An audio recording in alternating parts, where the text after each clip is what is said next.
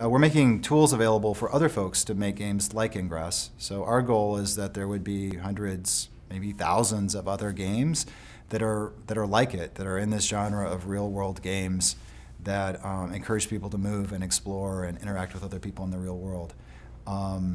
We have a project that we're working on now with an author named James Fry. It's a property called Endgame that will be published as a novel later this year.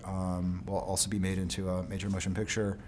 We're really excited about that as a first next title to make on the Ingress technology, partly because James came to us with a vision very similar to ours in terms of games, mobile games taking place in the real world, and also his ideas about storytelling and using social media and books and games and film in a coordinated way to create a world that people can inhabit. So not just taking a story and kind of retelling it, telling it in one media, then telling it in another, but basically putting it out there in pieces and social media and kind of building it so that it really feels real and people can immerse themselves in it and talk to other people and engage with it interactively.